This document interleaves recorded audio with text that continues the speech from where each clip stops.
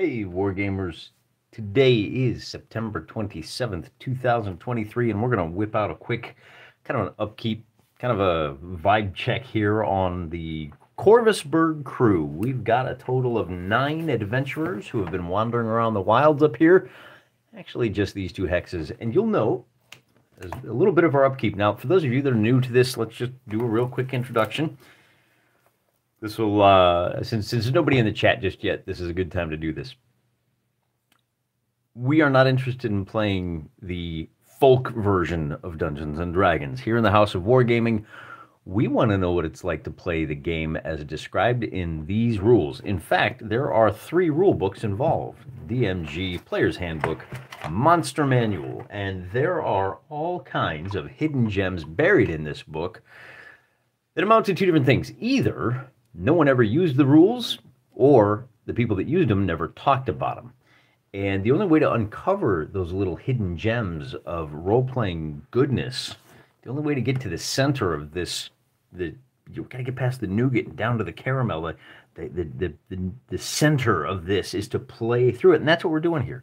We're playing Advanced Dungeons & Dragons by the rules. We're doing it solo, so we can take a little bit of time, enjoy ourselves, really think about this. In our last session, we had a crew of 10. See, we have 10, and we don't really go into as much detail on each of these characters. We are not exactly, we're not taking one character and steering him through a bunch of hoops that the DM has laid out. We're treating this as far more of a war game than people typically do. These are our pawns, and we're not really doing a whole lot of like role playing, except we kind of are, but we're using the word role in a different way. In conventional approaches to D&D, they use the term role to mean, what is your character's motivation? What is his personality? How does he act? It's like an actor's role. We ain't doing that. Neil's in the house. That's fantastic. Bradford, Ignoramus, Maximilian, Dart, and Absent-Minded. We got a lot of Texans. You'll love to see it. We don't treat this as a role in a play. These are their roles in the party. This is a strike force going on missions. They've got objectives. And the wizard's role is to play support. The heal bot's role is to be a second-line fighter and to keep the front-line fighters active. The front-line fighter's role is, so that's the role playing that we're doing. We're playing with these roles. We got 10 of them, and in our last episode, we finally got around to exploring the top level of our mega dungeon. It is called the Ligmatic Cloister of the Bofahart Mountains.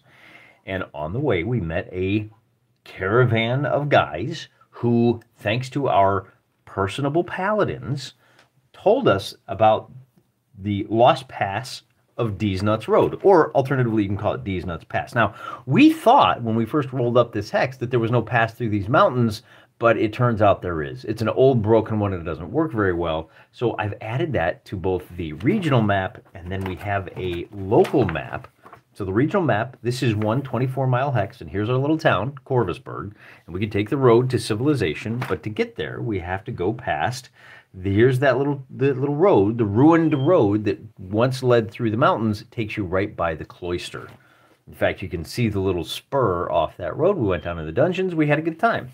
The first level of that dungeon looks a little something like this, and here's where we talk about the fact that we kept hitting, on the random dungeon, we kept hitting that 6 through 10 result, which is branching paths. So you can see we've got this wonderful little maze. Now, I went through and I inked out all these walls, made it clear. We found a flight of stairs down to the 2nd level. This room is actually on the 2nd level. You got to take the stairs down, and this is an elevator trap. Now, here's where we have to talk about what we did wrong. When we got around to this room here, we triggered a trap, but the pit traps only open, at least in the random dungeon, the pit traps only open on a 4 through 6. So we had all of our tanks walk over that pit, and then, Piscatios, this Ronnie Dio, he is one of our Boom Boom wizards. He's got Magic Missile. He triggered the trap, fell, dropped to 0 hit points. Now, he's back up to full strength because we did make it back to town with all of our heal bots intact. We've got a total of, we've got a Cure Light Wounds, and we've got 2 laying on hands every day that our paladins can do. But when you are knocked out, when you're reduced to 0 hit points, you got a concussion. You got to take a week off. So we got back on October 1st, and on October 8th, Ronnie Dio will be available to go on the next delve. As I said, today is September 27th. We have to be very careful with our calendar. And I have a little, let's see where though, I think it's in the orange. Nope, that's not it. Here we go. Here it is. So we actually left in our last session, we left on the 27th. We hit the cloister on the 29th, which of course is 2 days away. And we returned to town on the 1st of October. So that was the last session. And now we are effectively up to October 10th. We've made it back to town, and we have some upkeep things that we have to do. So let's do those. The first thing that we should take care of is we came out of the dungeon with a total of 550 gold pieces. Divide that. Oh, I forgot to mention the elevator trap. Our thief, Bianca Sensori, got eaten by a grue. She triggered a trap. Elevator descended to level 2 for 30 turns. That means 5 wandering monster checks. We hit it on the first check. She died. We don't know what happened to her. We'll find her remains maybe when we go down there. Who knows? Maybe we even run into her again. But what this means for us is we have 9 survivors. That amounts to a total of 61, here's my notes, 61 gold pieces or 61 experience points. Now, we didn't fight anybody. We encountered a couple of were-rats. We ran into some NPC parties. We'll circle back to that a little bit later. But as far as upkeep is concerned, the first thing to be aware of is on October 1st, you have to pay your 100 gold pieces per level, per character. This is your motivation. I've already subtracted that 100 points. So ultimately, at the end of the day, what this means is, and then we have to buy another week's worth of food for our journey. When you're in Corvusburg, when you're in safety, you don't have to track your daily expenses. That's part of what that 100 gold pieces a month is all about. So ultimately what happens is everybody goes up by 61 gold pieces and then down by 103. 100 for the upkeep, 3 for the food. So let's take a look at where we're at. With about 15 hours of play under our belts, our cleric is at 350 experience points, give or take. Our wizards, our best wizard is at about 450. The others are at 200. So, another, we're 10% of the way to the first level. But we've been fortunate that we've only lost 1 PC. Unfortunate in that we keep kind of nickel and diming. We're getting 50, 60, maybe 100 experience points per delve. Not great, but all we need to do is find that one big gem and blam, everybody levels. Jeff Capes, 162. Argoth Hammerfist, 162. Right, so our fighters have been laid up. So like Swolgar, he's our strongest character. He's only got 105 experience because he's missed half the adventuring, and then our other 2 guys are right about the 200 level. So we're doing okay. But now we get to look at a new fun little mini game that you get to play when you play this game by the rules. Remember I said you have to pay your upkeep, 100 gold per level. The higher level you are, the more cash you got to spread around. I'm sure this village loves having us here because, man, we are really helping the economy grow. And as long as that line goes up, what do they have to complain about? Let's be honest here. This whole chance of contracting disease things is kind of mitigated by the fact that we've got 2 paladins who can lay on hands and cure diseases. Oh, boy, that's a good point. We should look at that. They can cure diseases. Is it once per week? Is it once per day? Well, there's only one way to be sure. And it doesn't take long to just stop. Now, the OSR guys will tell you, oh, this game works best when you use rulings, not rules. You should just let the DM decide. Because you got to keep things moving. You got to keep things interesting. It's the wrong attitude, man. The right attitude is play by the rules. It doesn't take that long to go to Paladins. We all know what the opposite-facing page looks like. And here we're already there. The ability to cure disease. This can be done once per week for each 5 levels of experience. So if we only get 2 injuries, 2 diseases show up, we're only going, that's fine. Our paladins will instantly be able to take care of the negative effects. But I think it is still worth going through the process to show you how easy this is. For if you're playing AD&D and you've only got 1 character to track, first of the month, you just erase your 100 gold and you roll your dice to see if you've got. Now, there may be some other monthly things you have to do, but I haven't stumbled onto those yet, go ahead and throw an answer in the chat or hit me up on Twitter. I'm at not John Mollison there. So let's walk through this real quick and just kind of take a look at it. You check every month for a chance of diseases and for a chance of parasitic infection. So that's two different things. And Gary says, look, you're going to check, you may wish to check each character. All right, so this is already a may. Different, gentlemen can disagree on this particular rule. And it's important to point this out.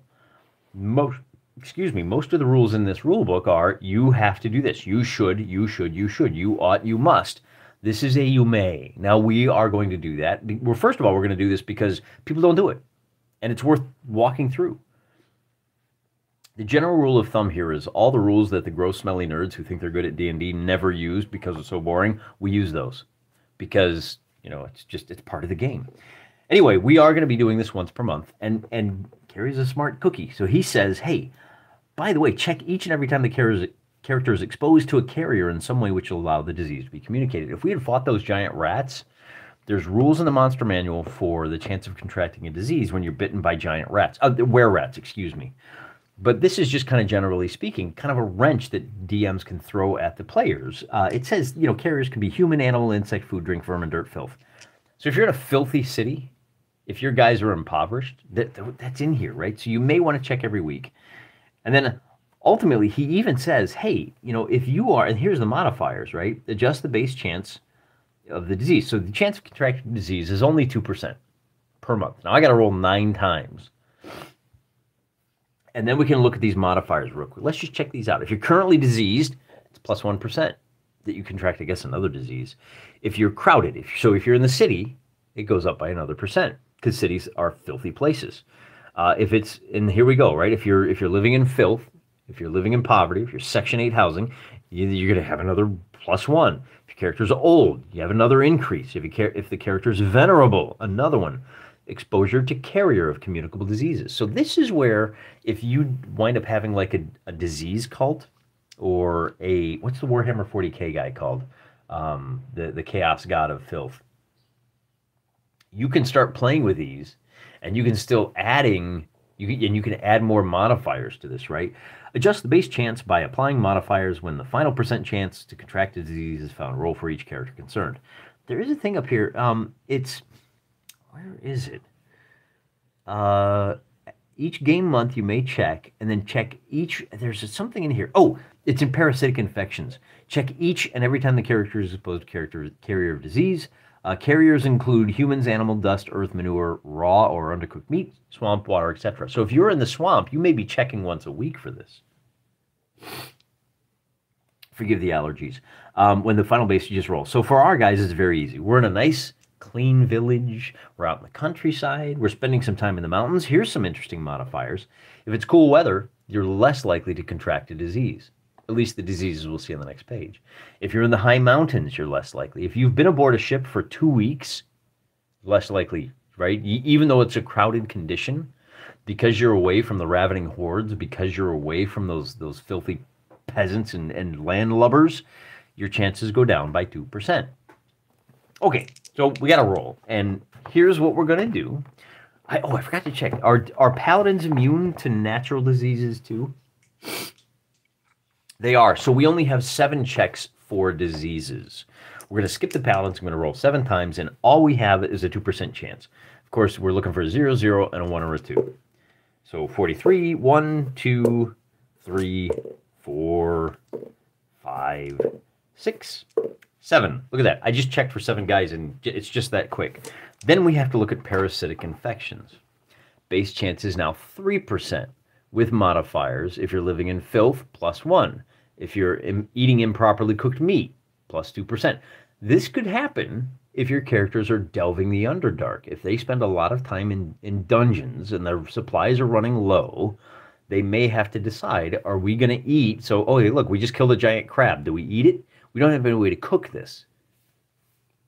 Your monthly chances go up by, you check at that time, you've got a 5% chance of contracting that disease. Suddenly that create fire, suddenly that create food and water, when you're using these rules, becomes much more viable. These rules are, people claim that you can't play by them, but you can. you and then you go back and you fix it.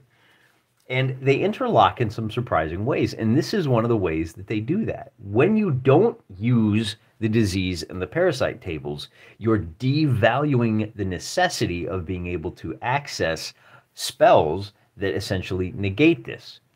Our paladins are huge here. Now, in this case, I think we need to roll for the paladins. They're immune to diseases, but are they immune to parasites? I don't think so. So again, the modifiers, filth, swamp, if you're in the swamp or the jungle, your chances of a parasite go up by 5%. Cool weather, down by 1. Cold weather, down by 1. As for disease, again, so we're at 3%, but we've got to check 9 times. So we're looking at a 32, a 99, a 14. That's 47. 001, somebody got it. So our 5th guy caught a parasite. 41, 23. 28, and 54. So who's our 5th guy?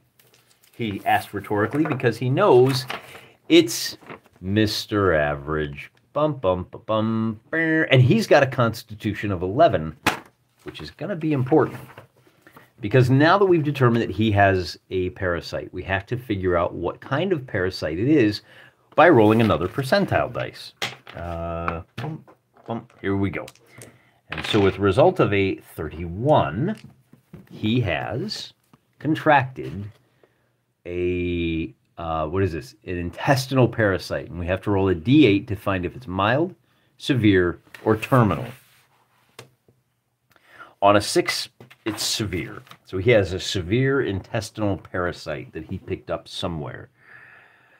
Well, what does that mean? Well, a severe malady will lower the character's hit points to 50% of normal and make him or her totally disabled for 1 to 2 weeks, plus a further 1 to 2 weeks of time during which the malady is in the mild state. During the mild state, during the period of affliction, the character is unable to perform strenuous activities and must rest. Some treatment must be determined by the DM to allow a shortening. Otherwise, he's out for an additional 1 to 3 weeks. So bang, we've lost one of our fighters to a parasite. Oh, and Gary even provides some additional inspiration here. Gastrointestinal. They cause the loss of 1 point each of strength and constitution per occurrence. Severe attacks cause such a loss permanently. Terminal cases require 1 to 12 weeks for fatality. Well, we don't have that. So and we've already said that so his hit points are going to be at half. So he's going to be laid up for a minimum of 2 weeks.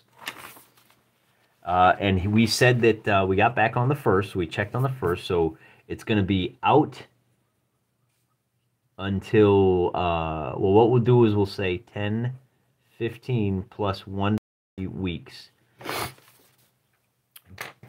But that may not be the case because, like we said, immune to diseases, the ability to lay on hands, to cure wounds, heals 2 points of damage, can only be done once per day. The cure disease of any sort, this can be done once per week for each 5 levels. So now I turn it over to you guys.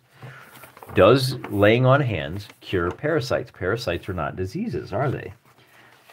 One thing we can do to help us adjudicate this, and this is one of those areas where, people say, well, you can't play by the rules because there's things that the rules don't cover. Okay, that's not what we're talking about. Whenever the rules are silent on an issue, wherever the rules are ambiguous, that's the purpose of having a DM. What playing by the rules means is when there's a rule, you use it. And when there's no rule, you use the existing rules as your guidance. So here we have Cure Light Wounds. That's not really what we're looking for, is it? I'm guessing it's a cleric spell. That would be protection from you. Let's do Augury, Charm Person, Silence. Slow Poison, Snake Charm. I wonder if one of these were Cure Disease. So here we go. It's a 3rd level cleric spell. And the guys in the chat are probably 1 step ahead of me. They usually are. So our 3rd level cleric spell. Are we there? For those of you following along at home, I'm on page 46. And Cure Disease. Range touch components. 1 turn. It takes 10 minutes. The cleric cures most diseases, including those of a parasitic, bacterial, or viral nature, by placing his or her hand upon the diseased creature. The affliction rapidly disappears, making the cured creature whole and well in from 1 turn to 1 week, depending on the kind of disease and the state of its advancement when the cure took place. To be effective, the cleric must touch the victim, the disease. Oh, okay. So okay. So this kicks us back over, and we don't have a DM. We're playing solo. So I will turn it over to you guys. Do you think that a paladin's ability to lay on hands to cure disease of any sort mimics the cure disease spell? If so, our paladins can reduce. But remember, we're still taking a bit of a hit. We have a severe case of, I don't know, maybe he picked up a tapeworm and it's finally starting to get to him somewhere. From 1 turn to 1 week, let's roll. I'm gonna roll to see how many turns. Let's see, there's 12 hours in a day, so that's how many hours, and that's how many days it will last. So 3 hours and 4 days. So if we cure our boy, he's still going to be out for 4 days, which isn't all that bad, to be honest with you. What do you guys think? Sniffling while looking up the disease table. Yeah, I have allergies. It's as above, so below. The things that happen in the real world somehow echo and mimic what happens in the game. I can't tell you how many times I've sat down and I've planned a miniature war game, and I've said, I want to use the raining rules, and then I sit down 2 days later and it's raining while I do it. Handful of rice and a little rat meat. That's all I need. Well, I should probably, says Neil. Maximilian, as a side note, magical aging table is really interesting. The magical aging, completely makes, it defangs and nerfs the speed spell. That is such a high price when you start dealing with that. Magical aging, nah, what are you doing? How'd you get that? Amoebic dysentery. Had it fun. Had it once, says Dartmart. Ignoramus, it was the same page as the disease chart. Lay on hands is just a weaker version of the spell. I tell you what, let's do this. I like that, Jeremy Herndon. Jeremy says lay on hands is a weaker version of the heal spell. So what does that mean? Does it not affect parasites? It feels a little cheap to do that right now. Why don't we say this? A severe case, it will, the lay on hands does not cure it. It knocks our severe case down to mild. During the period of affliction, the character is unable to perform some treatment. A normal period is 1 to 3 weeks. Okay, so normally we would be, so if we didn't have any paladins and we just let nature take its course, our boy Meh would be out for 1 to 2 weeks, right? Plus another 1 to 2 weeks here. Well, we're going to be out for 1 to 2 weeks, and I'm going to roll a d6. Let's do it that way. I'm going to roll a d6. On a 1, 2, or 3, he's out for 1 week. So he's still out for 2 weeks, but at the end of the 2 weeks, he's completely cured. Make sense? I think that makes sense. I think that's probably a nice compromise for the fact that we did get bit by something, and I think that's a fun little mini game to work through, and we will continue to do that each week. And I think running through that will mean that we really want to get our cleric up to the point that he can cast those 3rd level spells. If it gets to be a real problem, we may wind up having to send one of our boys on the long road east to the city that's over here. It's a 5-day journey, remember, to try and find a high enough level cleric that can cast it on him and get him back into action that much quicker. But as it is, we are now at the point that Ronnie, so we're down Ronnie Dio, and we're out average. Because, I don't know, maybe he ate the wrong sushi, or maybe, like I said, he was eating some cave crab. That's it. It's just that easy. I think we're going to need a thief. So I want to talk about replacement characters. In the past I've said, first level fighters are free. We made the joke. The elites don't want you to know this. You can just roll them up. I've got 400 fighters rolled up at home. But do I? Doesn't that take some of the sting out of death? I mean, oh, death, we want your sting. We want this game to punish us when we do stupid things, like send our thief into an elevator room. So rather than say, well, a thief just magically appears to replace our old thief, perfectly suitable in the case of an ongoing campaign where you're sitting with a DM on one side of the screen and players on another. In our solo campaign, I think we need to suffer a little bit more of a penalty. So what I'm going to do is say when we want to have a replacement character, it doesn't just happen. We're going to punish ourselves for it. And we're going to punish ourselves using the only thing that we cannot create ex nihilo, and that thing is time. We have to put in an order and say, hey, thief, hey, we got to send a message back to town. Say, we need a thief. And then the thief comes back. In other words, I'm going to roll up a new thief, but that new thief will not be available until, well, I said 11 days, right? October 12th.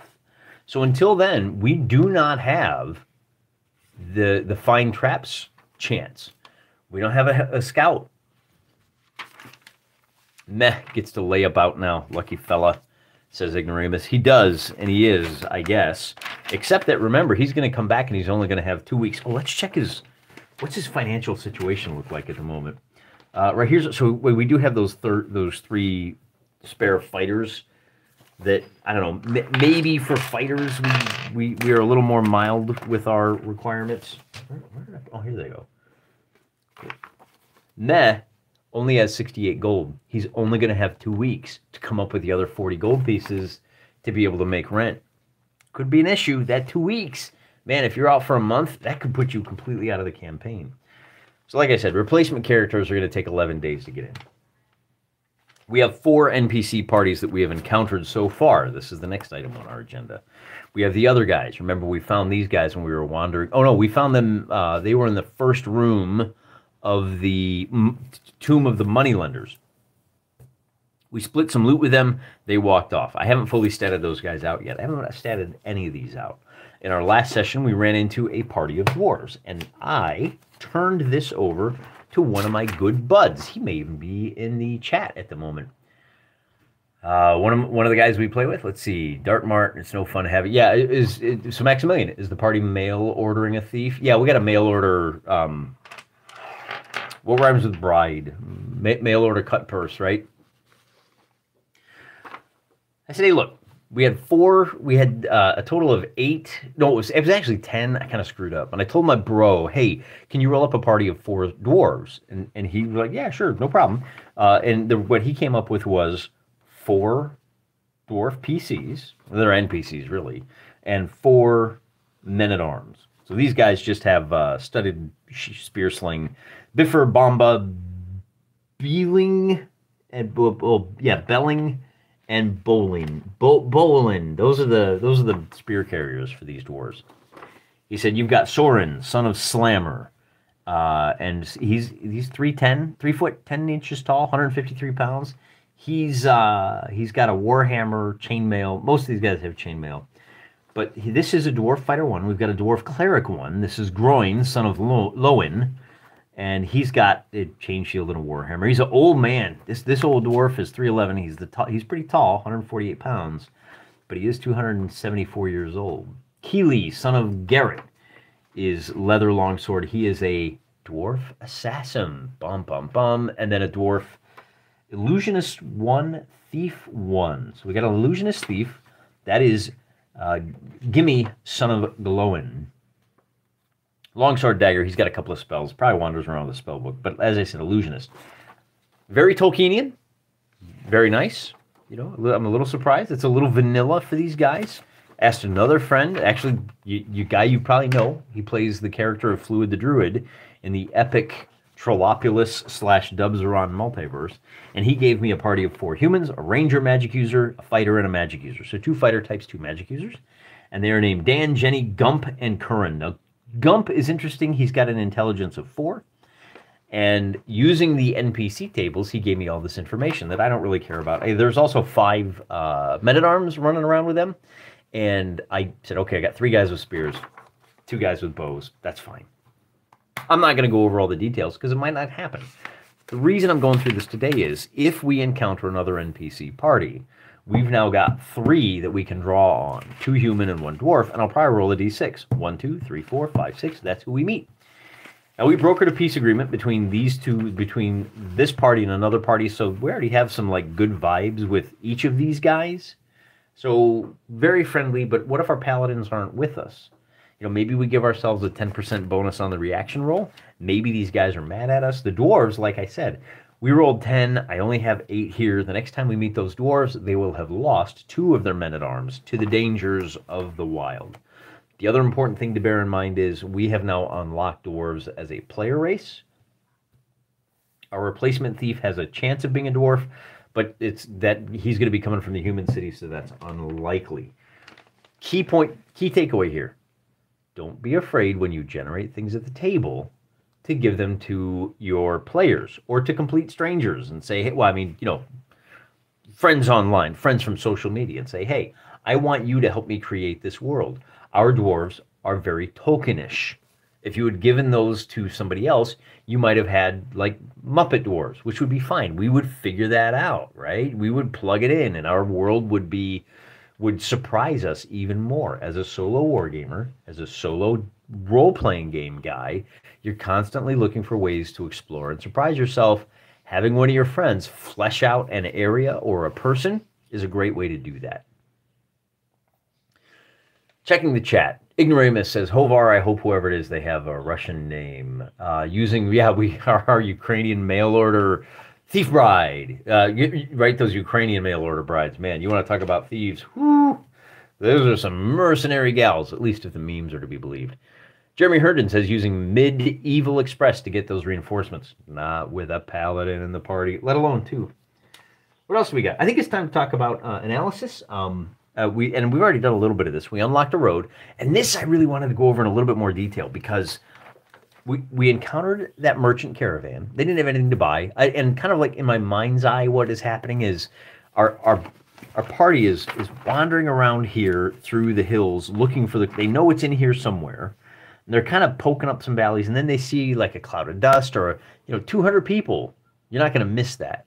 What's that moving through the trees? Look, there's a whole snake. Wow, they're making a lot of noise, a lot of racket, because if you look at the monster manual entry for merchants, they got a lot of pack animals with them. They're making a lot of racket, so our guys go down and talk to them, and they're like, oh, yeah, there's a pass. Don't tell our rivals, okay? Where's this caravan going? Where's it coming from? I don't know yet. We don't have enough information. We know there's berserkers up here. Maybe they're trading with berserkers in civilization. They're the only people using this road, aside from us now, because we backtracked their trail. That's how we found it. Why is this so important? Well, first of all, we let the dice build the story, and then we embellish the story. That's how we do this. More importantly, by rolling a random encounter, a wilderness encounter, and encountering merchants in a place we did not expect them, it reveals more about the world. Turns out there's a road here. That road is important because if you take a look at what it takes to get to the Ligmatic Cloister, you have to go. Now, on the road, you can move fairly quickly. We have a couple of donkeys, and we can take some of the heat off of our Trundle Cleric. He's wearing scale mail. He hasn't been able to upgrade to full chain yet. Once he does, this will go away. But basically, what happens is we travel, okay, so we're in a village, and we travel 1, 2, 3, 4, 5, 6 hexes by road. And even though we're in the hills, we're traveling at a fairly good speed. But that's still one full day of hiking. Well, hang on a second here. This first, morning time, right, until noon, we don't have any encounters. We don't start getting any encounters until we hit this 3rd track. So that reduces our potential rolls for random encounters by 1. Because we're on the road, random encounters are more likely to be friendly than if we were in the wilderness. The road counts as civilization. We are rolling on a chance of 1 in 12. And if we get the 1, if we roll that hit, bang, then there's a 50-50 chance that it's just a patrol. So we only have a 1 in 24 chance of having a possible hostile encounter. Then, if we didn't have this road, which we didn't last time, you would have to check 1, 2, 3, it's like 4 times just in this area before you get to the cloister. Because it's 1 or 2 for travel, 1 in the overnight, and then 1 in the morning. But now when we wake up on day 2, we check in the pre-dawn, we check it at like noon, I think it is, and then bang, we're already there. So we only have, and this I'm going to rule, because it's a seldom used track, we're going to be checking on the 1 to 10. There's no chance that it's a patrol. It's going to be a random encounter on the road. Key takeaway message here is, When we go out and back, we have like 3 or 4, I can't remember how the math works out, but it's 3 or 4 less chances to have a wilderness encounter. Remember, in AD&D, wilderness encounters are killers. You're rolling on the number appearing in the monster manual, which is, oh boy, it's folded over. Sorry, librarians. If you encounter something like, well, let's go to men, right? In a dungeon, or goblins is a good one. In a dungeon, on the first level of the dungeon, you're likely to meet something like 6 to 15 goblins. But here, you're going to encounter 40 to 400. So you're running every time. Wilderness encounters are rarely your friend. We got really lucky that it was a merchant man encounter, and that we have a couple of paladins who could sweet talk him into giving up the game, that we've got this road here. So that's a huge win for our guys. And I think it's really important to mention that even though we were only at about 200 to, I think, what's the highest? Like 350, 450. After all of these sessions, only one of our guys is like a quarter of his way to leveling, but we have found significant upgrades in our campaign. The game has changed, and we've found solutions to in-game problems using the in-game rules. This is how slow progress still feels fresh. Still keeps the game interesting. 5th edition, you're done with first level at the end of the first session. Quick, I gotta get my power up. I gotta get my power up. No, you don't. You don't have to get your level ups, because the game itself will help you like level up your game. I like the idea of berserkers and merchants trading. Maybe the merchants trade for furs and give the guy, yeah, maybe the merchants take furs and give them iron weapons and fire water. Maybe they're that kind of berserkers. We didn't really decide yet. Map trends. Raw chaos is good. Let's take a look at this map that we generated and kind of anticipate. You don't want to anticipate too much, because the more you direct the action, the less you are surprised and the less real exploring you're doing. I already talked about this a little bit. We have a strong trend in this dungeon of branching paths, whereas in this dungeon, things were much more chaotic. This is the Lost Tomb of the Moneylenders. A little bit of everything, good even mix. That's one style of dungeon. A literal maze, only broken by a few rooms. Now, I feel like towards the end, we started hitting a lot more rooms and chambers. And, who knows? Maybe we'll bang out some chambers here. But one thing I did want to show you is I specifically went with 4 squares to the inch on this map to keep it small, so we could kind of map out level 1 right away. Level 2, I'm going to go to 5 squares per inch. And I've already done the math and figured out, here's this room up here in the corner. It goes down to level 2. I felt the need to put that in there because as we map out this level, we have more room on our page because we have a couple, I think it's like, ultimately it works out to like 10 extra squares on all sides. But as we work our way through, we may run into this room. There may be a secret door to get into this room, which gives us now 1, 2, 3 ways to get to level 2. When we want to race down to level 3, one of these may be closer to the stairs to level 3. There may be another flight of stairs up, which will give us another room somewhere in one of these blank spaces. So, keeping track of this stuff matters. This room right here, we had stairs go up a level. So, hey, that goes to, and we got really lucky because this flight of stairs that goes up a level, by checking it out, it's right here. I added it to the map already. If that room had been up this way a little more, then I would have had a problem because those stairs would have gone up into this stream. In fact, we still might have that problem somewhere in here. This lake is like right here. The little pond is right here. So the other thing to be aware of is that our entrance is this sinkhole that leads down to these stairs. So we're probably like 20 feet below the ground, below this surface even. And I'm thinking, that's, what does that mean? It's like 10 feet down and then 10 feet down the stairs. So not a particularly deep stream and pond, but, maybe it gets a little deep. Maybe the dungeon is a little deeper here. I don't know. It doesn't really matter. It's a dungeon, right? We don't have to worry too much about everything making sense. Big question. Big thing to observe. You can tell where we went first because of these one-way doors. If you're doing Appendix A and you're mapping this dungeon out in downtime, then you could leave these open. Discretion must prevail. That's the watchword of the day. For us, we can't do that.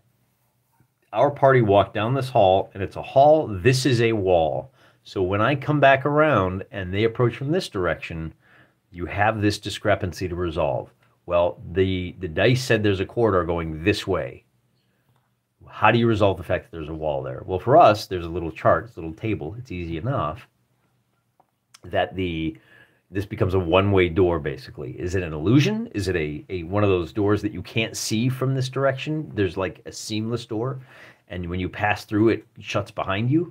Maybe that's what all of these are. But I do think it's important to mention that, had we come through here and gone this way, then maybe in this case, you can tell, we explored this hall first and then this hall second, and that's why there's a one-way door going this way. If we had explored this way first, then maybe it would be a one-way door going the other way. But, this is where which way you choose, and we talked about this in the first episode. Go back and watch that. The way that you choose to follow your path through the random wilderness will help you determine where the grasslands are, and you can kind of steer things in your general direction.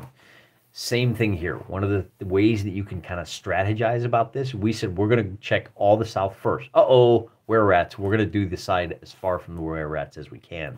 So we kind of went here and then up here and then down here, and then we'll clear this quadrant. But we do have a lot of doors. You can see there's 2 doors here. If we have a 30 by 30 foot room, then it's just going to have 2 exits in that wall. There's no way of getting around it. There may be some secret doors leading out into the hallway. So much more chaotic, much more, but even with the chaos of rolling for everything, themes start to emerge. And in the lower levels, you'll see a theme that nobody ever really talks about, but we'll talk about that when we get there. Big question, how do we restock this? This is one for you guys in the chat. What happens when we come back here? We're gonna have guys passing through this room. The first time the room just had some treasure. Well, we looted it. Does that mean this room is empty forever? If there's a potential for restocking, then we may want to run up here and check this level 2 room. It's a nice safe patch. We can dive in, see what's there, and dive back out. Maybe we get lucky and we hit that unguarded treasure. We get to roll and we double, right? Instead of 100 platinum pieces, maybe we get 200 for nothing. So, but that's only if we restock. If we say we never restock, this becomes a static dungeon. I'm not crazy about that. Tell me what you think. I was thinking one way you could do it is just, hey, at the first of the month, everything resets. You have to recheck the contents of each room. So now you have added time pressure that if you're trying to clear a level and like completely map it, you got to get back there as fast as possible because you've only got 1 month before you have to fight your way through all these rooms again. Or do you say when you hit the room, there's a 50-50 chance. First roll a D6. On a 1, 2, or 3, restock. We have to restock this. Let's roll the D20. It's empty. Or maybe you just let the 60% chance of it being empty control your restocking. Tell me what you think. And we talked about the elevator. Now, here's a question for you guys. There was some discussion in the comments after our last video. We talked already in this video about the trap door doesn't automatically trigger. If you don't know it's there, people can keep walking over it, and we checked for every party member. Miss, bing, Ronnie Dio triggers it and falls. Well, now we know it's there, so nobody else is going to trigger it. What about this elevator, though? This elevator room, our thief stopped, waited for the other guys to catch up. She was 30 feet ahead. And after like 2 segments, not enough time for the party to catch up to her, the floor fell out. The elevator dropped down. And I'll also point out, the reason my elevator room on this map is a dotted line is I don't know how big it is. Yeah, the top floor is 20 by 20, sure. But it drops into a room, it could be anything. I got to roll in that room chart, and I got to disregard with a minimum size of 20 by 20. Where are the exits? Are they doors? Are they passages? I don't know. Coming to think of it, this must have been a chamber. So it's got to drop down into another chamber. That's probably the way to go. But I mean, if it's like a 40 by 40 room, then, you know, what does that mean? We'll figure that out. But I thought that was important. And if we had done the trap doesn't trigger on a 1, 2, you know, on a 1, 2, or 3, we could have passed right through there not knowing about it. And anytime we came back this way, it would have triggered 50% of the time. However, if you go back and take a look at the Dungeon Master Guide, and the way we've been adjudicating this is Appendix A gives you that trap, but there's no real hard and fast rules in these 3 core books for how to adjudicate traps. So for us, it made sense to say, well, if we have a trap here, it's guarded by a trap door, let's look at the tricks and traps section, which says for a trap, you know, 3 and 6 chance to fall in. Now you're not have to abide by this if you're designing your own dungeon. You could say the trap triggers when somebody that weighs 250 pounds walks on it. You could say the trap triggers, you know, when anybody less than 250 walks on it, or a 1 in 6 chance, however you want to do it. But we went with a 3 and 6 chance to fall in, okay, because it's the next nearest guidance that's provided. However, I don't see an elevator on this. So I think we're okay that, you know, you get a segment or 2, and if you hurry, you can even race through this one-way door. See the little one-way door there? Maybe that's part of the trap, is that you gotta, if you want to go this way, no, there's nothing over there, why would you? But, you know, our party's going to be sticking together, so if we want to go down to level 2 using this elevator, we can just go stand there, and then we go down. But we don't have to. So I think we're okay on what we did last time, and I think that, you know, knowing the elevator is there and saying, yeah, you take that elevator down, and after 30 turns it goes back up. We're good. We got that covered. Note, but, oh, no, that's right. I got to check my notes. You got to read these things carefully, because I missed a very important word. Before I look at that, let's take a look at the chat real quick. Do all these suggestions disappear when the live stream is over? The suggestions? No, the live stream, you can go back and watch the live stream on the rebroadcast too. There's a button on the user interface that you have to say, show me the live chat. Monsters can restock, maybe items don't, says Maximilian. All right, Dartmart says, where's the incentive? Maybe the monsters stock it later, like the new monster moves in, then restock the items, or cultists. Jeremy Herndon says new monsters would move in new items, but previous monsters that lived there and weren't killed should make it secure, right? It's a great point. If we encounter a monster and we don't eliminate it, it's still going to be there one way or the other. We ran into were-rats. We know we have an increased likelihood of encountering were-rats in this dungeon. However, it is important to point out we ran into 3 NPC parties. They done a pretty good job clearing things out for us before our party even got there. You know, that's kind of how we rationalize and justify things. But I was talking about the elevator trap because this is interesting. Let's read it very closely. Trap. Wait, where is it? The treasure is guarded by. No, that's not it. Was it tricks and? I think it was tricks and. Maybe it is in there.